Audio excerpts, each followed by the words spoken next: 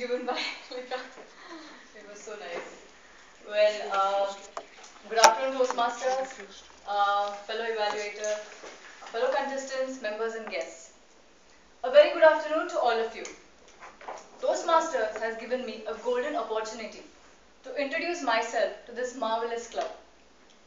Let me begin by introducing the meaning of my name first. The meaning of the word Rajata.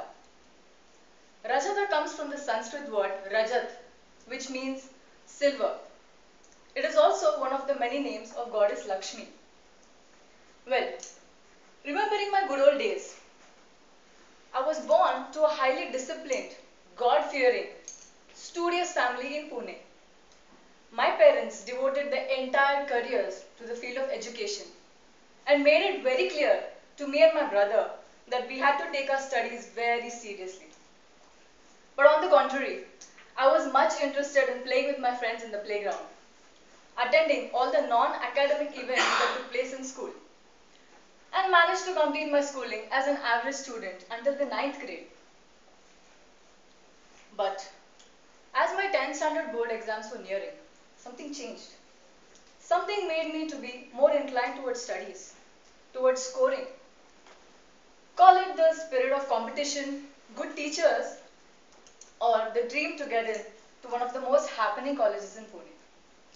But somehow, I did very well in my 10th standard exams and surprised everyone around me.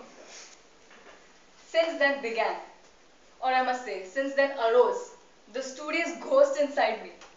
And it always urged me to be one of the top scorers in school. At last, my parents were proud of me. While growing up, I remember spending most of my childhood time playing in the society with my friends. Going to a number of classes like dance, music, craft, drawing, etc.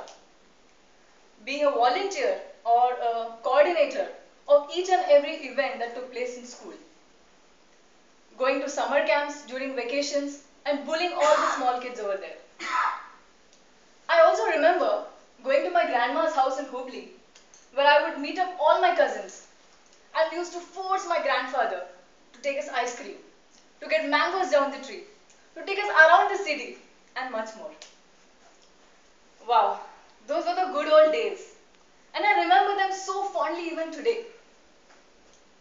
Now, while I enjoyed my childhood days so much, I also had to face some of my worst fears.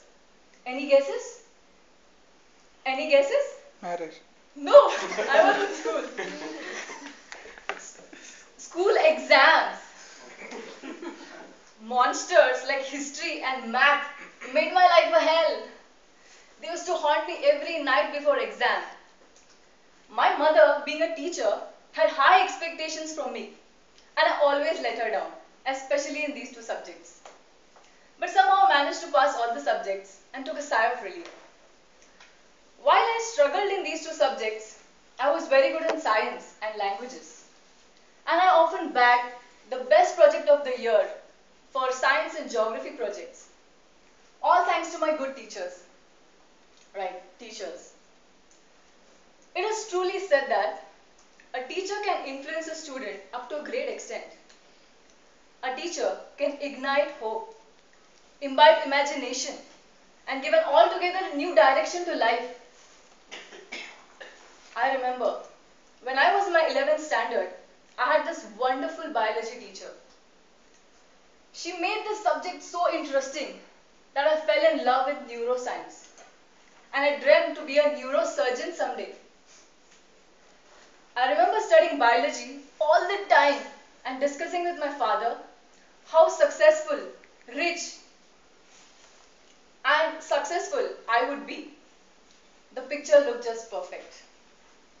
But alas, this picture shattered when I had to dissect a dead frog in my biology lab. Oh my God, it still gives me goosebumps. I remember I cried all day, and that's when I realized medicine was not my cup of tea. So, as per destiny, my journey to become an engineer began in Bangalore. After completing engineering in 4 years and going through a lot of struggle in the peak recession to get a job, I finally got my first break in Oracle in 2010.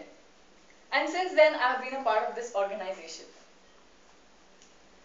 Friends, life is too short to know someone completely. But I'm sure my journey in Toastmasters will allow me to know each one of you a little better. And so will you. Thank you very much. Over to you, Toastmaster.